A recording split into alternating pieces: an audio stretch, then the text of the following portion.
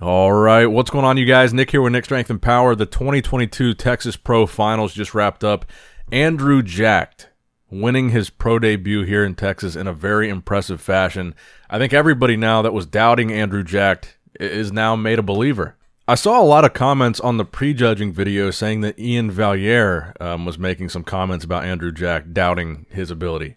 Well, apparently Ian is eating his words right now because Andrew won in very impressive fashion. I think it looked pretty clear-cut to most people watching prejudging that Andrew Jacked really stood out the most and he was the clear winner. I think the best comment that I saw when I was reading through the prejudging video comments is someone said it almost looked like you were watching the lineup and Andrew Jacked, his physique was filmed in 4K and everybody else was filmed in like 480p. That's how much his physique stood out in this lineup.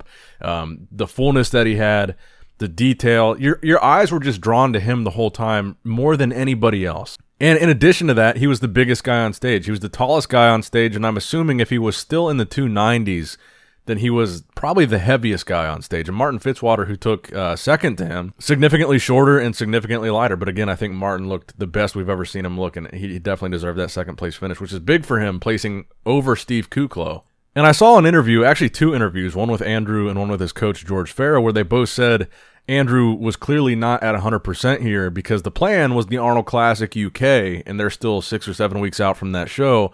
And I think Andrew even described himself as being 70 or 75% for this Texas Pro, and it was Flex Wheeler, I believe, that wanted Andrew to go ahead and jump in this Texas show, get the Olympia qualification, and then do the Arnold Classic UK. So this wasn't even Andrew's final form, I guess you would call it. And really, looking at Andrew in this lineup, the only drawback to his physique, or the only point that I thought was concerning, were the back shots, specifically his lower body. I think he definitely could have used some more definition in the glutes and hamstrings and been a little bit tighter from the back. But from the front, and those are the shots that we keep seeing, is these shots of Andrew from the front where he's very dominant, clear-cut winner from the front. From the side, I still think he's kind of on par with how he looks from the front, but you can see a little bit of that detail lacking in the separation in the legs. And look, now that we know this is Andrew at 75% in his own words, and I think, again, the clear-cut winner, what is this guy going to look like at 100%? And also, before we talk too much about Andrew, I should mention that Kamal El Gargni wound up in 4th place,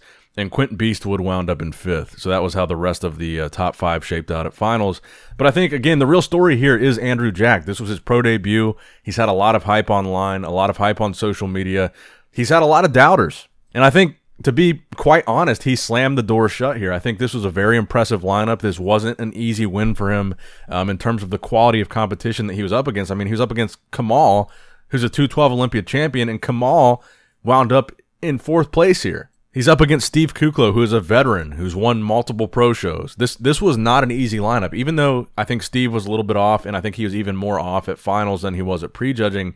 This was a really good lineup, and I said in my prejudging video, I would even say this is the best quality of competition in terms of the quality of the competitors, in terms of the depth of the lineup, I think since the Arnold Classic of this year. In terms of competitions that have happened this year, this was the best lineup aside from the Arnold Classic Ohio. So not only did Andrew win his pro debut, but he won a very, very impressive lineup. And this is like his 3rd show ever. In one of the interviews that I was watching of George Farah, George even made the comment that Andrew has only been on gear for like a couple years. And this is only his 3rd competition ever. I think it's his 3rd. I know he just started competing like in the past year and a half. I believe the first show he did was like some show that was maybe not affiliated with the NPC. Then he did the Arnold Classic Amateur. That's where he earned his pro card. Then he came straight here and won his pro debut. And honestly, I mean this with sincerity, I think that Andrew Jacked is a legitimate threat to the top 6 at the Olympia this year. And I saw, like I said, I saw all these comments about Ian versus Andrew. And this was a show that Ian won last year, and Ian was contemplating doing this year and chose not to do because now he's qualified for the Olympia. I honestly think had Ian done this show, Andrew still would have won. I think he would have beaten Ian here. That's how impressive I think Andrew Jacked is. So Andrew Jacked, his time has come.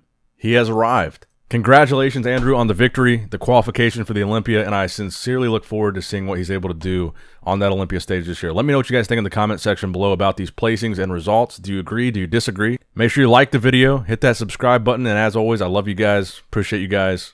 Nick Strength and Power, signing out. All right, guys, don't forget to click that like button and subscribe to this channel if you enjoy the content. Also, check out my Instagram at NickStrengthPower.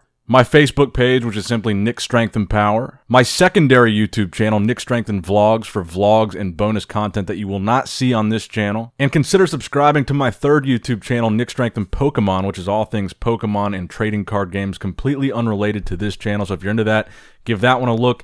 And all links to merchandise and social media will be in the description box below. If you guys want a Nick Strength and Power t-shirt, that will be in the Shopify link below. Have a great day. Dancing in the good light, everybody's feeling warm and bright. It's such a fine and natural sight. Dancing in the good light, everybody's feeling warm and bright. It's such a fine and natural sight. Everybody's dancing in the good light. Everybody's dancing